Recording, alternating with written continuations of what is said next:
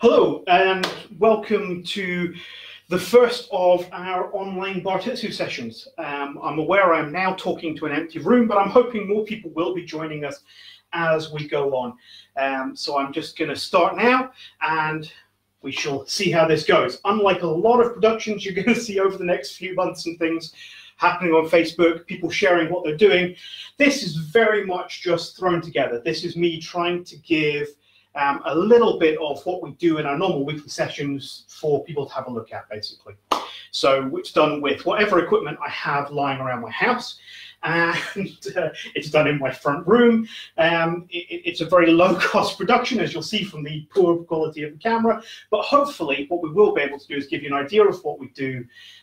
You can join in a little bit if you want, and hopefully learn something about Bartitsu. So we're going to start off as we would start every class, which is with falling in. Very old traditional way of doing it, but the way that we would normally start with a fall in, feet together, hands by the side of what we call a tension stance. Now, our salute, everybody has a different salute. The idea originally was that two people would square off, they'd both do their salute, and one person might go, "Ah, I know your salute. Your school is better than mine, and I am rubbish, so I shall leave." But actually, in reality, none of that happens. It is entirely just a thing people do at the start and end of class to kind of focus the mind. You bow in, you're in class now. You bow out, you're out of class. So it's just to get that kind of mentality. So from a tension stance, both hands come up to the chest, both hands up to the forehead, both hands up to the chest again. We punch out with the offhand and then step back into whichever guard you prefer. In this case, I think I've gone for a Montserrat. Okay, and that's all there is to falling in. So from attention, we fall in. Okay, we are now officially in class. So let's see, a few things I need to tell you about. One of them is I have an earpiece in, which goes to my lovely, beautiful assistant, Michael, who is on the other end of the line here. So if you type stuff, that should kind of make its way through the wonders of technology into my ear. Although we're having a bit of a time lag problem, so how long that will take, we're not sure. But if you want to ask questions, if you're not sure of anything, you want to go over anything, stick that in a comment, Michael will pick it up, it comes into my ear, and hopefully I'll be able to come back and revisit stuff as we go through. The other thing is I want to just give you an idea of the scope of what these videos do. Really, if anybody is trying to tell you that they can teach you martial arts online, the chances are, hang on a minute. Oh, right, okay, that's just Michael saying hello on this forum. I'll stop reading that because he's meant to be doing that for me. Sorry. So anybody who tells you that, yeah, sorry. Anybody, okay, let's start this whole bit again because I'm confused now. Right, back to it. Anyone telling you they're going to teach you martial arts online, probably lying to you. It's really, really tough to pick up a martial art online. And reality is you're only really going to be able to do it if you already know several other martial arts and you're like, oh, that's kind of like, and I know what's happening. So I'm not going to try and teach you Bartitsu. Okay? What I'm doing is partly this is for my current and existing students. This is a chance to recap some of the stuff you already know, give you a chance to practice. It keeps the little group in the community going, gives us a chance to meet and a set time to go through all that kind of stuff. For people who have done other martial arts, this is a chance to find out a bit about what we do, hopefully find that a bit interesting, do a bit of compare and contrast to what it is that they actually practice, you know, on their timescale. For those people who are completely new, hopefully you'll find it interesting. I'm going to tell you a lot about Bartitsu. I'm going to tell you a lot about what it is we do in our training practices. And the other thing is that you might learn a few moves, but without actually having what you're doing corrected, without all the theory and background that goes with it, without actually trying to learn to use it and then using it in a sparring condition, you're not really learning a martial art. Don't go out and rely on anything unless you've actually done that pressure testing and been taught by somebody who's learning. So if you find what I'm doing really interesting, you learn a few of the moves and you really enjoy it, great. Get yourself to a Bartitsu class as soon as the isolation is over. Failing that, get yourself to another martial arts class. There's a lot of really good martial arts out there. I'm happy to speak to anyone who's not sure what martial art they'd like to do, and I will help you find the one that's right for you and then go out and do it, okay? So just with that kind of scope in mind, I didn't want people coming into this with kind of false hopes and false ideas. The other thing to say is safety always comes first. and you know you better than I do, okay? So anything I'm doing here should be easily done by someone who is relatively healthy and physical. If you have a dodgy arm, don't start trying to do 100 press-ups, okay? If you've got a dodgy back like I do, then just be aware you know your own limits. Do what you can do, push yourself a little bit, but don't injure yourself, okay? Go at your own level, do your own thing, and if you're unsure about anything, don't do it, come back to it at a later time. Deal with your injuries first, okay? I can't predict what people are going to have out there. You're going to have to look after your own safety.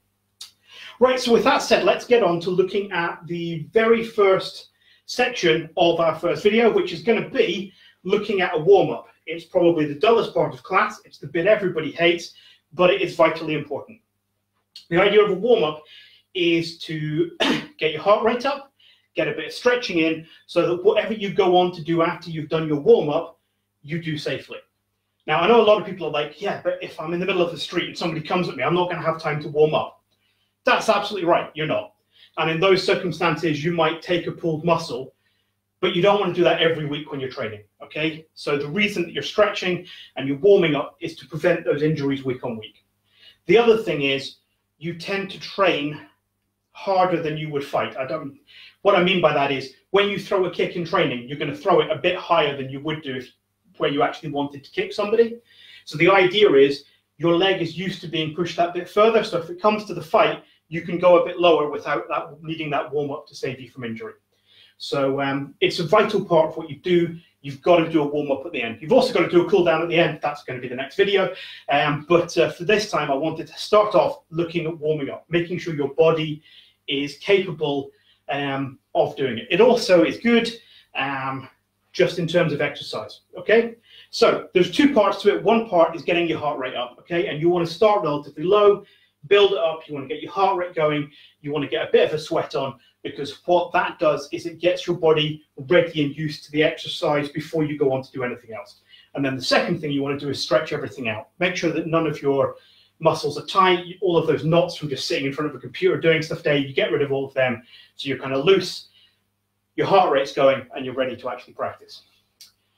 Now, sadly, this is where I find I'm hoisted by my own petard, in the fact that I've always said, if you find an instructor who tells you to do exercises without doing them, go and find somebody else to train with. This means if I'm going to talk to you about doing push-ups, I have to do push-ups online with everybody watching. So I apologize that you're going to have to watch me and hear me get out of breath. But hopefully you will understand then that if I can do this, you can do this. Now, I don't mind if you've got a bit of space, you can do it along with me. You can always watch back later. But this is just kind of a basic routine for going through for a kind of warm-up, okay? So one of the things you do, getting your heart rate up, there's lots of different activities. One of the best you can come to is just running on the spot, okay? It's dull, it's not very exciting, but it is a good way of getting your heart rate going, okay? So we'll start looking at that. So all you're going to do for starting is you want to get jogging. You just want to get a bit of movement so your body's moving. Get the arms involved a little bit. And sadly, if you're a larger gentleman like me, you're going to start to see some things wobbling around. I'm sorry for that, but you have to live with it. Okay, so from there, you can just speed it up a little bit.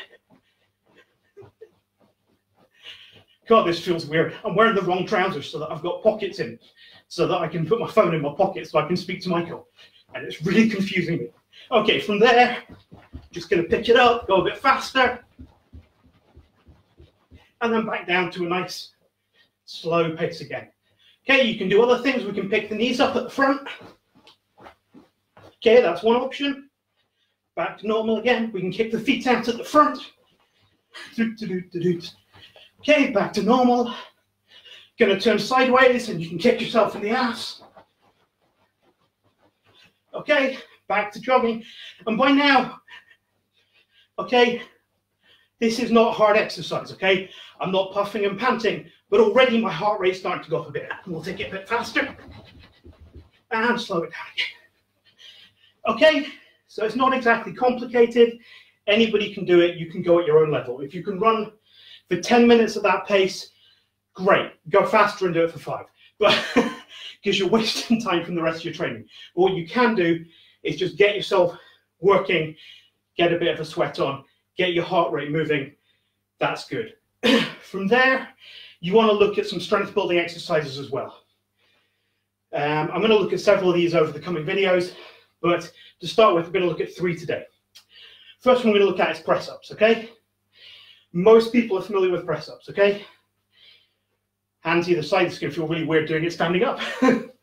On the floor, and literally I'm going to push my body away, trying to keep my back as straight as possible, pivoting on my feet. Once you get good at it, there's lots of stuff you can do, okay? If I've got my hands spaced, this is a standard press-up. If I move my fingers into the triangle, I'm going to work a lot more of my triceps, okay? Which is important because your body won't let you throw a punch out faster than it'll let it stop it, and that's what the triceps do. So that's a good one to do. If you get really cocky, you can push up and clap.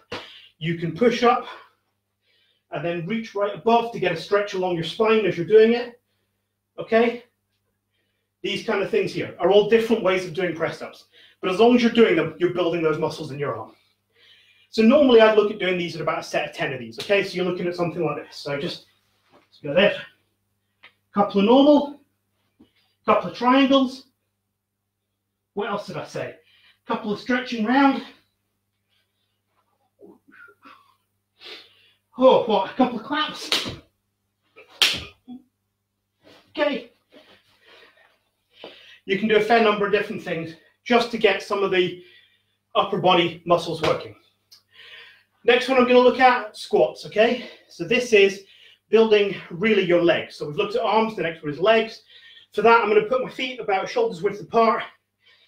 And then, without moving my feet, I want to try and put my ass on the floor. So from here, what? Slightly tight trousers. I'm going down and I'm pushing, literally trying to sit my ass on the ground. And then back up.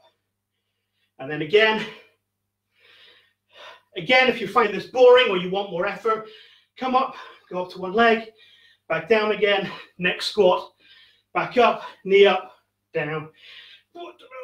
Should settle this, shouldn't I? Fat man does exercise. And down. So those kind of things, building up the legs. The third one I'm going to look at is sit-ups, because that builds up the core, which links obviously the upper and lower half together, so it's kind of important. Sit-ups again, there's a lot on this, but normally I would do them with my knees bent. I'll sit up, normally throw in a couple of punches at the top just to give myself a break, and then lie down again. So it looks something like this, starting off lying down, knees bent. From here, I'm going to sit up, throw out a couple of punches, back down again. That'll do 1, 2, 3, 4. If you get bored with this kind of stuff, go down halfway, hold it a second, pull up again. Much harder on the stomach. Yeah? Other options, go the other way, from halfway to half up, back down. Half up, back down. Again, not giving your abs quite the same amount of rest, so you're going to put a lot more effort into what it is you're actually doing.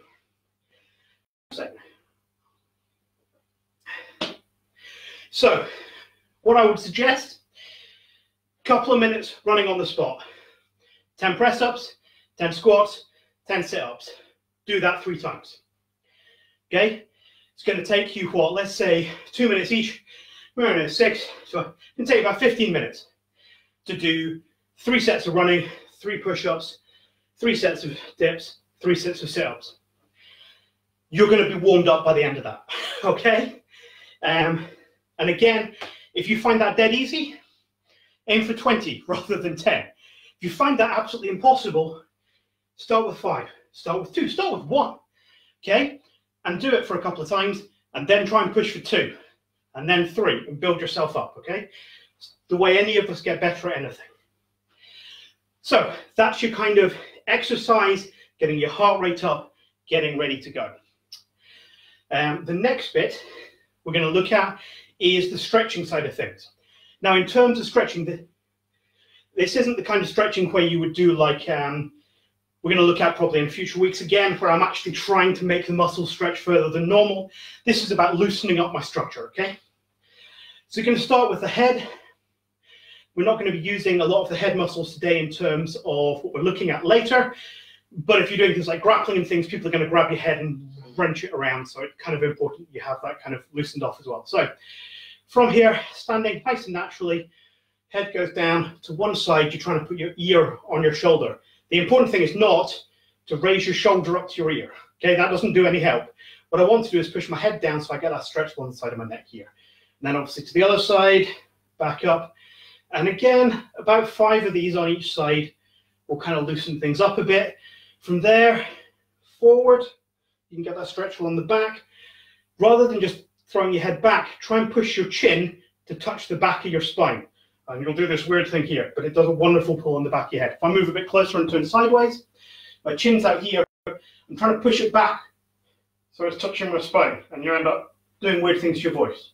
But it gives you a really good stretch along those muscles at the back of the neck. Once you've done the head, we're going to look at the arms. So what I would normally start with is just some general arm circles over the top, and you are going to get flashed with my stomach, and I apologize. Again, one day I'll be skinny and it won't be a problem, but I'll also be dead. Right, then the other way, this is just loosening off all of the shoulders and the arms. Once you're happy with that, bring it in. Just do some small ones. And this is just, rather than the big circuit, big motions, this is just loosening up some of those smaller fine motor controls. It's going to work your triceps. So you're going to go forwards and backwards a little bit on there. Okay, so that's your kind of arms and your shoulders loosened out a bit. Put a slight bend in your knees. We're going to go round to one side and then extend the arm round to get a twist along the spine. Now, it's important you don't just bounce off it and come back again, because that's really asking a lot of the cartilage and stuff in the back of your spine.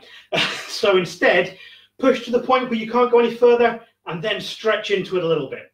So from here, I turn and then I stretch. Turn to the other side and then I stretch. So I'm doing that each side. Okay, so that's me kind of getting my core, upper body kind of work. From there, if you fancy it, you can do a bit of hula hooping. So that's both feet together. And now I'm trying to throw my hips in as big a circle as possible, just to really loosen off again all of those muscles around the core, especially if we've just done sit-ups and they might have all tightened up. And then back the other way. I do know somebody who turns this into a wonderful cowboy rodeo kind of almost like, what's the word I'm kind of looking for? Kind of cabaret performance, but I'm not going to go that far. From there, we're going to continue working that kind of same middle section, and we're going to bend forward. So feet kind of 2 shoulders width apart. Rather than just going straight over and trying to touch the floor, I want to extend my back as much as possible. So we're going to bend until I'm face over, and then I'm going to, from the base of my spine to my skull, slowly stretch each one. So I start here, and I've just bent my first vertebrae. From here, the next one, and then the next one, and then the next one, until I'm all the way down to the floor and back up again. The second time I go down, I can try and go a bit further. Reach between my legs, back up, down, can try and touch my toes, back up, stretching out my back. I then have to go the other way, so I'm stretching back as far as I can. Sorry about the stomach again. And upright, and then back again, and upright. So you're getting that stretch along here as well, which is very important. If you've got back issues, that's a good one to practice. From there, we're going to open the hips up a little bit. So we're just going to bring the hips up and across. And that just opens up everything in the legs. From there, we're going down to the knees. We're going to circle the knees, much like we did the hips. Just making sure all of those muscles have moved a bit. And back in the other direction. Okay, and then the last one we've got to really look at is our wrists and our ankles. Not joints that a lot of people think about, but they are ones that are vital, again, for grappling, but also when we go on to look at boxing and things, you want to make sure your wrists are sorted out, otherwise you're going to mess them up really badly. So what we tend to do is put one foot forward on the toe, hands together, and I'm going to circle my hands at the same time as I circle round my ankle and my wrists at the same time. Then switch to the other foot and roll my wrists the other way, just to confuse you. Okay? Once you've done all that, I'm not saying it's a perfect warm-up, but by that point your heart rate's been a bit elevated, you've got a bit of a sweat on, you've stretched everything out, you're ready now to go into training feeling like you're not actually about to rip something or stretch something or do something awful. We may look at other exercises in future videos or whatever, but this is just giving you a basic starting point. So that's our kind of warm-up routine. If you want to know more about it, go onto the internet, go to Google, type in warm-up exercises. You'll get like 50 billion YouTube videos with people demonstrating all these things. There's quite a good one, I think it's Black Belt Wiki. What's the word I'm looking for? I wrote it down because I'm useful at remembering these things. Yes, blackbeltwiki.com warm-up exercises. And they go through and they've got a series of warm-up exercises for different martial arts. Funnily enough, Bartitsu is not one of them, but there's karate on there, taekwondo, jiu-jitsu, all of these kind of things that have the same movements and muscle stretches that are required for what we're doing. So you can go on there, have a look at what they're suggesting, different warm-up stretches, and really then you've got a whole slew of exercises and stretches. You can find the ones you like. You should do them. They're fun. You should find the ones you hate and do them because they're probably the ones that are doing you the most good. Okay? But the idea is get yourself warmed up. Always do a warm-up before your training. Right. So that concludes my first section. And now, because it wouldn't be one of my classes without them, I'm going to go into a section called Duncan Rambles a bit, which is normally what my students do when they're tired, is they'll start me off on a subject and let me ramble about it and eat up time so they don't have to be doing practicing. But what I'm going to do is give you a bit of a background about Bartitsu, okay? So, Bartitsu started out really with a gentleman called Barton Wright. He was an engineer, an English engineer, who was also a pugilist, so he was a bare knuckle boxer, had studied those kind of things. He went out to Japan. I think rumor says to work on the railways, we're not entirely sure, but he went out to work on engineering projects in Japan in the kind of, my brain's going down, the late 1800s. Thank you. 19th century, yeah, okay, thank you. So anyway, so he goes out there. Whilst he's out there, he's privileged enough to be one of the first Westerners who's allowed, who gets taught jiu-jitsu. He then brings this back to London with him. More importantly, he brings back 2 instructors with him and starts teaching jiu-jitsu in London. Now, I know in this day and age, jiu-jitsu is commonplace, okay? Brazilian jiu-jitsu, which is a variant of jiu-jitsu, very, very common, feeds into all of the mixed martial arts stuff. Everybody knows it. Everybody kind of vaguely knows what it is. In Victorian London, this was new and weird and nobody had seen it. Okay, we had kind of Greco-Roman wrestling, catch-as-can wrestling. They look very different to the way that jiu-jitsu operates. Once you break it down, it's kind of the same. There's only so many ways you can twist a human body to hurt it. But it looked different and felt different and was new. So what Barton Wright was doing was teaching people to box until they got close to their opponent and then breaking out this funky secret jiu-jitsu stuff and tying them up, putting them on the floor and ending the fight. And that was really what he taught as his martial art, which was great because he had a secret weapon. However, people start learning your secret weapons, and that's what happened. And in fact, nowadays, you can't honestly expect a random thug not to have been to a few MMA classes. So you're not going to go, haha, I know simple trick number 3, I can instantly defeat everybody. It's just not that world anymore. So anyway, what Barton Wright did was he started looking around for other people that he could bring in to enhance what he was already teaching. And one of the things he obviously picked up on was he wasn't really using his legs. There's not a lot of kicking that goes on in jiu-jitsu. There's not a lot of kicking that goes on in pugilism either. So he started looking across the water to the French and brought in some savate teachers, really focusing on savate and an earlier form of that called chasson, which was really all about how to break people using your feet. This is not kickboxing as we think it with nice high flowery kicks. This is guys in hobnail boots breaking each other's kneecaps. So he kind of integrated that in and then started looking at, well, what else do you have in a self-defense situation? Well, you have anything you can lay your hands on. So he started doing a lot of improvised weapon. How do I fight with a bar stool? How do I fight with a table? How do I fight with another person? Whatever he could get his hands on. And a lot of the work he did that with a gentleman called Pierre Vignay, in particular with the walking stick, which has become the kind of archetypal weapon of Bartitsu. Really, it was just something that every gentleman carried. The Victorians were fascinated with anything they could hold in their hands.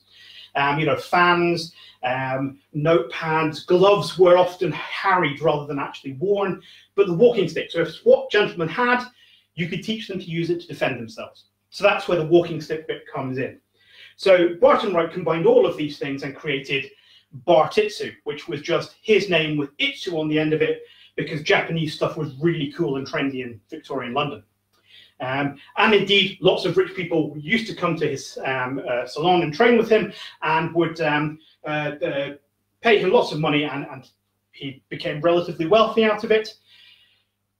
Didn't go on that way. He was very much into other weird physical culture things like phototherapy and things. Spent a lot of money on it. As far as we can tell, kind of died a penniless pauper, sadly. But anyway, at his heyday, he had the Bartitsu school in London. However, as things transpired, as they often do, they started having falling outs amongst the instructors, each of them believing their bit was more important, or they didn't like the way other people taught things. So they split up, spread up around Europe, and started teaching their own individual bits or their own blends of things, normally tacking their own name or whatever onto it rather than Bartitsu, and Bartitsu disappears. And really it stays that way for a long time until we pick up with the fans of Sherlock Holmes. So there's a book, right, okay, Sherlock Holmes has his big fight with Moriarty. If anybody knows anything about Sherlock Holmes, you have this one. The rack and back falls, the two of them come together, this epic fight, and they both disappear off down a waterfall to die. And that was meant to be the end of the Sherlock Holmes books. Nice dramatic ending, job done. But people kept offering him money, so he decided to write some more. But then he had to bring Sherlock Holmes back from the dead, essentially.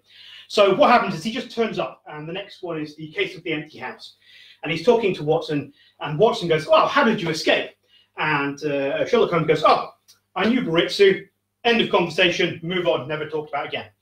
Great plot device, but people started asking, what is this Baritsu thing? Now, after looking at it, it seems either by a misspelling, or misspelling enough not to get done by copyright laws, he was actually referring to Bartitsu. It's something that a Victorian audience who were reading his book would know as this weird, esoteric martial art. So great, chalk up his victory to that, move on. So people started digging into what this Bartitsu thing was. There were some articles that Barton Wright wrote for the Strand magazine. Several of his pupils had written books and things, and there were lots of newspaper articles, and people started to piece together this, particularly a guy called Wolf in America, started piecing together a lot of this, and started recreating what was Bartitsu. That was probably about 20 years ago now, and now we've got to the point where we've actually filled out a lot of what was then known about Bartitsu. So we've now got two camps of Bartitsu. We have classical Bartitsu, which is Bartitsu as it was taught in Victorian London, which is a nice showpiece and it has some interesting stuff in. You've then got Neo-Bartitsu, which is what would Bartitsu look like now if it carried on that principle of trying to amalgamate other things into it. Okay, I mean, it's not a new concept, it's a concept that keeps reappearing over and over the times. You know, mixed martial arts comes from Jeet Kune Do, which comes from, you can trace back these kind of projects as far as you want. But the idea is taking Bartitsu as its core, what would we add on, what would we change, what would it look different? And that's really what we think of when we're talking about Bartitsu, is training that kind of combination of classical and neo-Bartitsu as a self-defense method and as a bit of a historical curiosity. And that gives you kind of a very quick overview of what Bartitsu is. And that was me rambling for a bit. Okay, so what we're going to look at now is really in the kind of second session. I want to cover two things per video. So we've looked at warm-ups. The second thing I want to cover is what we call our first form. Now, a lot of martial arts use forms. Bartitsu doesn't really have any official forms. Forms aren't something I'm a great fan of. They have their uses. Right, the idea of a form is to be able to teach people so that you can teach a lot of people at the same time. And you teach them by rote repetition to do a set of moves perfectly. Okay, I've never encountered that problem before. It would be lovely if one day I have 400 people in a room wanting to learn from me, and maybe I'll reconsider at that point. The other thing it allows you to do is take away a sequence of moves to practice on your own. And that, I feel, has more use to us right now. There's a lot of us out there stuck in our houses, and we can't leave and we can't go anywhere, okay? So giving you a set of movements that you can practice and then build on later starts to be a useful process again, in my mind. So that's why I have devised a form. Devised it a while back because I had a student who desperately wanted to do training at home, so I devised it for her to train at home. There are some important things to realize about forms. They're not combat. They're not designed as a sequence of unbeatable moves, okay? I would never expect you to use a form in combat any more than I would expect you to use a press-up as a defensive position, okay? It's a training you do to get you ready to fight, okay? And that's all that is. So don't think that the sequence of moves has anything special in it. They are linked in the way they are to make them easy to go through, easy to remember, and to train the basic movements, okay? But don't build them up into something more mystical than they are. So what we look at is our first one. We have 4. The first one that we're going to be looking at today, we're going to look at the first half of it, is what we call the power generation, Form 1 power generation. And the idea of that is it contains all of the different ways that we generate force to throw an attack, okay? Now, I know that seems really obvious for some people. You start here and you use your arm and you throw an attack, okay? That's about the one type of motion we don't use. So I'm going to show you some of the different ways that we generate power. Because if you can generate power, you can put those techniques behind any move and generate something that has power behind it. If you want to think about the analogy people use, your fist is a steering wheel, right? It tells the car where to go, okay? But the power to actually drive the car forward is going to come from my hips and my legs. So when I punch somebody, I punch them with my waist and my legs. My hand is just making sure that that force lands in the right place. Hopefully that will make more sense as we go through.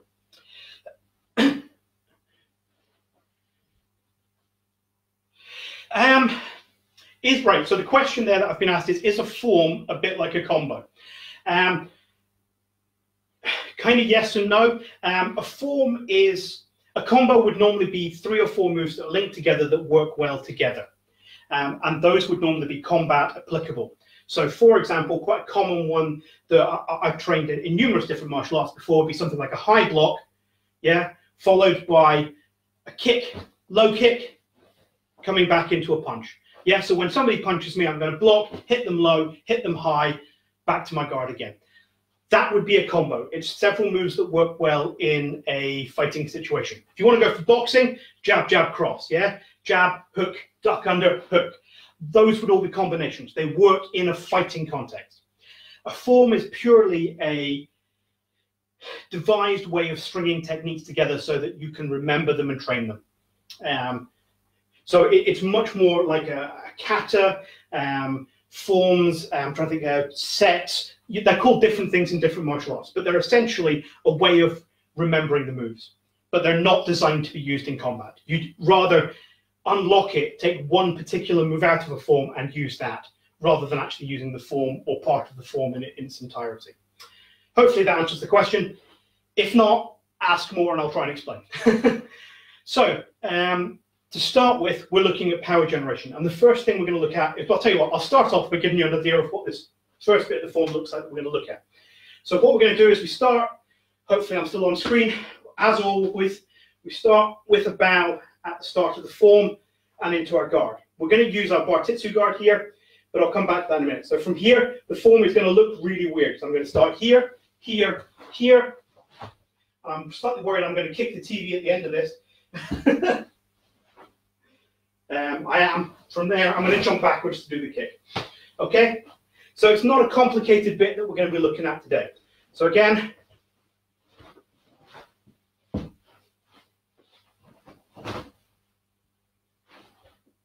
that's all we're going to look at today. There's not a lot in there. It's not designed in some way to be greatly offensive. But what we're going to do is break it down each individual bit and put it together. So we start with our Bartitsu guard, and I'm going to turn sideways for this. My foot points at my opponent, my other foot back, about shoulder's width, out about half a shoulder's width, turned at 45 degrees so I can sit comfortably into that position. My lead hand level with my nose. Imagine a line between your nose and your opponent, and your fist wants to be on it with your arm almost straight. The other one curls up on that same line about halfway. And that gives me my defensive guard that we're going to use and bring most of our stuff from. So from here, our first move is to deliver a punch. Now, we're going to deliver that just by straightening the hand out. And we're going to hit knuckles straight up and down. We're not doing karate or something where we turn it over and end up with a floppy wrist, up and down, nice and strong. So from here, we're just going to straighten the arm out. Okay, that's my steering. All I'm doing is locking so that there's force generated here will transfer through my body. The power comes from what I'm doing with my feet. This movement, what we call the drop step. I'm going to, rather than lowering my body down, I lift my foot and let gravity take over. Yeah, gravity wants to pull me down. So if I take away that prop, my body falls. So the idea is I want to straighten my hand so it lands a fraction of a second before my foot does. That means not only do I hit with the little bit of my strength of arm I have here, I also hit with my body weight and a bit of gravity added on top. Okay? So for someone who's a bit bigger like me, being able to add my body weight to a punch makes it a lot more effective. So I can go from a little tap to quite a solid punch that's going to land and do some damage. So that's our first move, straight with a drop step. Okay? So after we've done our bow to my guard, that was step one. Step two, after our straight, is a cross. So from there, I'm going to bring this hand and throw it down that same line. Now, all of these are following a center line, trying to hit my opponent in the nose. If I can break my opponent's nose, their eyes start watering, blood starts flowing, they're disorientated, and I can do whatever else I want to them. Okay, so step one, break the nose pretty much all the time with Bartitsu. Or the knee, but we'll come to that later. So for now, there's my drop step. I'm going to twist and throw that one down the same line. Now I've got more extension of my arm, but the power actually comes from my hip. Again, that's just straightening it to form a transmission, a solid barrier, a sort of line so that the force can move down. Throwing my hip from here forward, so I'm from here, I'm trying to throw it at this wall across here. That's what's going to generate my power. So from here, drop step, throw my hip forward, and the hip drives that power in. Okay? And those are our two basic punches, okay? You could quite happily drop step, recover, drop step. Oh, there it is. Bang. In with a solid punch to finish it off. Okay? So there's your first two moves. Drop step, cross. The next one we're going to look at is an uppercut. So there's one, two. The third one, we're going to bring this backhand up, really in close. Now the idea of this one is where the first two for the nose, this one is trying to normally land in the throat. Solar plexus, stomach, throat, nose, but moving upwards. Don't want the point of the chin. If I hit the point of the chin with my fist, I break my fist.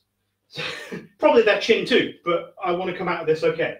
So from here, I'm going to step forward a little so that I can have this leg bent and kind of coiled like a spring, so that when I bring my uppercut in, I am straightening that leg to provide the power. The punch is not the swing of this arm.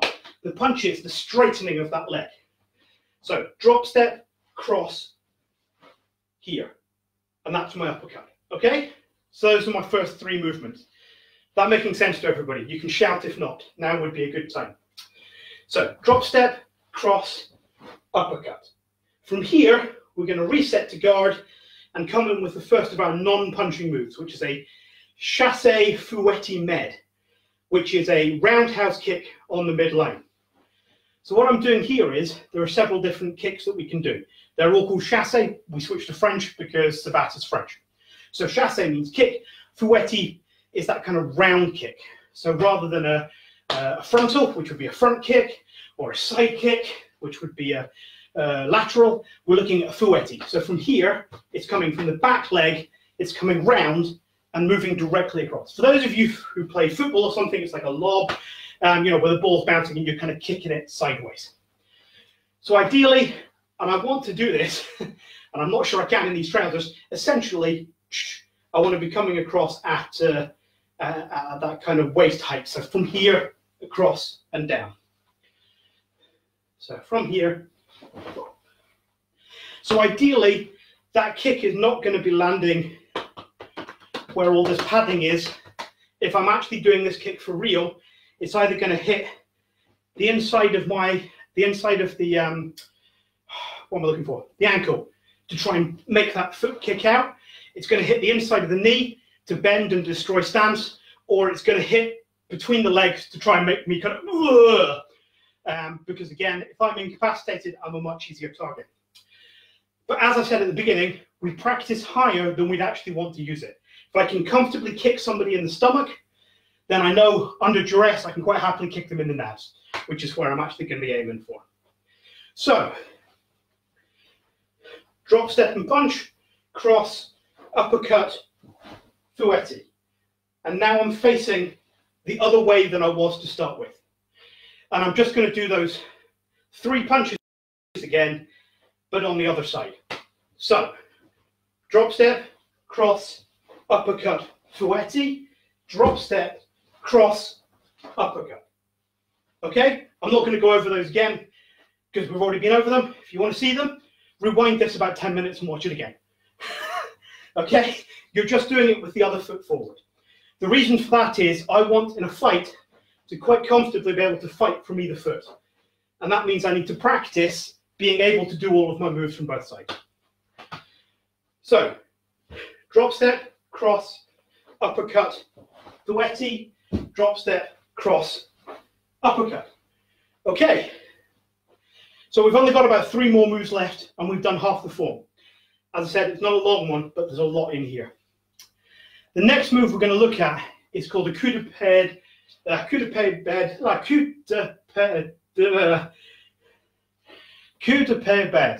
I've lost it entirely. Oh. Yes, coup de pied bas, which is a sweeping hit with the foot on a low line. Yeah, so coup, sweep, de pied with the foot. Bas is the low line as opposed to med, which was the medium line we talked about earlier. Sorry, my French and all of the languages are atrocious, and I apologize, but I'm trying. Okay, so from here, what I'm doing this time is I'm again attacking with the back leg, but this time I'm bringing it, rather than round in a kick, I'm going to bring it up and straight through. So from here, I lift the foot and kick through. So rather than changing my hips and kind of stepping forward, my hips stay in the same orientation. I just lift the foot and kick through. Now the idea of this is I'm coming up and then I'm going to stamp down on the kneecap. And I have 3 options. I can stand on the top of the kneecap, push it down so the kneecap ends up in the middle of the shin. I can kick up, take the kneecap up into the middle of the thigh, or I can just go through and try and crumple the kneecap entirely. All of these will basically leave people unable to walk for a time, possibly permanently. Okay, so be careful if you're practicing this on other people. You don't actually want to break people's legs. But from here, coup de pied bas, boom, through into the leg. Nice, quick standing kick. Works very well because you can be up here being very, very peaceful. Yeah, I don't want to fight. I don't want to fight. Break the kneecap. Okay, and there's probably a bar top here and the CTV camera can't see it. No, I didn't say that. Scrap that bit. No, no actual violence in those terms. But that's the kick. It's from here. I can be boxing whatever, quick little kick into either the kneecap or the shin. And there's nothing to stop me hitting the knee and then doing what's called purring, which is running the instep of my shoe down the front of the shin. Incredibly painful. Not going to do any major damage, but that pain will distract people and allow you to do other horrible things to them. So that's the next bit. After we've done our fouetti, drop step, cross, uppercut, we get that coup de pied bas coming through. The next move we're going to do is a chassé frontal. So from here, it's just a kick with that front leg. And all I'm going to do is raise my knee and flick it out, up, flick it out, back down again. And I'm trying to hit with what essentially my shoelaces. Predominantly, this tack is going to go between my opponent's legs. This is a very quick shot, and most of the time I'm going to hit the stomach and cause a little bit of distraction, or I'm going to hit the nads and cause a lot of distraction. But all I'm doing is foot comes up, kick, back down again. The important thing to realize about kicking is something called the chamber. When I kick, I don't just raise my leg up like this. My knee comes up first and then my foot kicks up. That knee coming up here is the chamber, and it's vital. You cannot kick higher than your chamber is. If your chamber is here, I can only kick low. If my chamber is here, I can kick high. But I have to get the chamber up in order to deliver the kick. Now, to make things a little bit more complicated, and because I believe everybody should be working on balance and a little bit more muscle control as we go, we don't just do a coup de pied bar, recover back, chassé frontal. Okay, if you're just starting out, that's totally where you're going to start with, okay? So you're going to do your fouetti, drop step, cross, uppercut, coup de pied bar, frontal, okay? If you are starting out with all of this, that's the moves to start with. However, if you're a bit more accomplished, which is where I'm hoping some of you will be getting to, I'm going to do it this way. So if I've done that fouetti to here, my drop step, my cross, my uppercut, my coup de pied bar comes through, and then I jump from there into my kick. Okay? So I'm not resetting. Rather than kick, back, kick, I'm going to go kick, kick, and back down again. Again, I would never expect you to use that in a fight. Don't have both feet off the floor. It's a really bad idea. Because the minute you have no feet on the floor, you have no control. Somebody grabs you midway through, you can't change, you can't move to a different line. All you can do is live with it. But in terms of learning a bit of balance, learning a bit of control, building a bit of explosive power, all of those are good things, so that it's in the form. Which harks back to what I was saying. The form isn't combat, the form is teaching. Okay, so linking all of that together. Whew. We start with a bow, which I keep forgetting. Drop step, cross, uppercut, fouetti. Drop step, cross, uppercut, coup de pied bar, chassé frontal. I'm not doing these as full kicks because I only have between the sofa and my TV. And if I break the TV, my wife breaks me. So let's not go down that route. So if I start here, I'm going to do it back in the other direction. Drop step, cross, uppercut, fouetti. Drop step, cross, uppercut, coup de pied bar, chassé frontal. Okay, and we've just got one more move to add on the end of that, which I learned originally from Kung Fu, which was called a pak sao. And essentially what it's doing is, from here, after I've done, where have I done that? Kick through here, and I've landed this way round. I want to turn round to then go the opposite direction. When I'm turning, I don't want to just go, ha! Because if somebody's throwing a punch, as I'm turning into it, I'm adding momentum into their punch. So I want to protect this side as I'm turning. So what I'm going to do is take the arm closest to the direction I'm turning, goes down my leg. Okay, that's covering my kidneys, all of that kind of horrible vital stuff here I don't want to hit. The other hand comes up by my face. So from here, that's my pak sao. I'm covered from head to kind of mid-thigh. Does that make sense? Hopefully it does. So what I'm going to do is, as I've landed, I'm going to turn to a pak sao, and I'm going to turn that way. So if anything is coming, I'm taking it on my hands and my arm, not my head. And from there, I can go back to guard.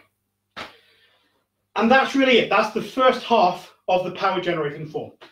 So, drop step, there's my power generation. Hip twist, power generation. Coiled spring, uppercut, power generation. Swinging of the hips, power generation. Then we're doing it all again on the other side. Power generation, I rise, I fall for my power generation. I jump, more power generation. a twist, again, coming from the hips. It's all about teaching you how to generate force. And that's really that's really kind of the first form, the first half of the first form, which is kind of where I want to kind of wrap that up to some extent. What have I got left on my list here? Cool, right. So what I wanted to do, we've got about 10 minutes left, maybe something along those lines. What I want to do is give you a bit of homework if you want to follow along with this week on week. First bit of homework, do some warm-ups. Do the one I said, bit of running, push-ups, squats, sit-ups, set of 3. Do that 3 times before next week, okay? Just so that you get used to getting your heart rate up and you get used to stretching out. The other thing that I'll do, if you're locked in and you're not getting out very much, that is 3 lots of 15 minutes exercise, and that's better than nothing. So get that in, you'll feel better for it. Okay, so that's homework piece number 1 if you want to follow along. Homework piece number 2, practice that form. Okay, this video is going to stay on Facebook. You can go back and look at it whenever you want. You can practice those moves. Once you're pretty happy with those moves, try doing it as fast as you can. Then try doing it with as much power as you can. Okay, then try doing it just the footwork. Then try doing it with just the hands. Okay, you can play around with it until you know it inside and out. Okay, mostly because every time you're throwing a punch and you're doing a drop step, your body is learning muscle memory. And the only way you're going to get better at it is if you do it over and over again. So that's homework piece number 2. Right. What else was I going to say? Right. So the other things that we're going to look at is next time, if you feel you've not had enough and you come back next week and want to see more, we're going to be looking at the second half of that form. So I'm going to show you the other half and what that actually looks like. Again, it continues to look at different ways of generating power. Not a huge shock there, but I'll show you that. The other thing I'll talk about next time is cool downs. And that's what you do at the other end after you've done training. It's just taking your heart rate down again and stretching out a bit more. It's what I'm going to do once I finish this and log off. Okay, but next time we'll cover it in much more detail. So that's going to be next time will be part 2 of the form and a cool down. If you want to come back to have a look at that. Other than that, we shall, at this point, normally at this point, I would open up 20 questions. So really, if anybody does have any questions, now is a good time to throw those in. If I don't get anything in the next couple of minutes after I keep talking, we'll call it there, and we'll have a full... Yeah, so as I said, it's entirely up to you if you have questions. There's nothing to stop you if you have questions later on when you're watching another time, contact me. I will talk about this stuff all day, every day. So message me. I will happily answer your questions. Put it in the comments of here. I'll answer your comments here, okay? As I said, I am very much a hobbyist, okay? This I do as a hobby. I don't make any money out of teaching or researching or training. I'm not trying to tell you how to be great martial artists. What I'm trying to do is get you interested and doing something, okay? So I am all of the keen. Ask me the questions if you want. So as I said, you can do that at any time. So other than that, that's kind of where we will wrap things up today. The next session, as I said, will be 7 o'clock next Tuesday. And ideally, we will keep doing that until we're allowed to go back out in the streets. And I can go back to my nice upstairs of a bar in a lovely kind of, well, I suppose 1920s prohibition cabaret bar. And I will be doing my training there as normal. So that is kind of the idea. So for now, what I'm going to do is, as we do at the end, we started with falling in, we finished with falling out. So again, we'll go from attention, and it's exactly the same. The only difference is after we punch, we go back to attention stance. We're not training, getting ready to fight. We finished, we go back to attention, and we leave. So thank you all very much for coming along, and then we will fall out. So thank you very much. If anybody has any feedback, ways we can make this better, things you want to cover, things you hated, drop it all in feedback in the forums, on the comments. I'm going to go through them all. I'm going to have a look at them all, and we're going to try and make this better as we go along. But other than that, thank you very much for your time. Stay safe, be kind, and I'll see you all next time.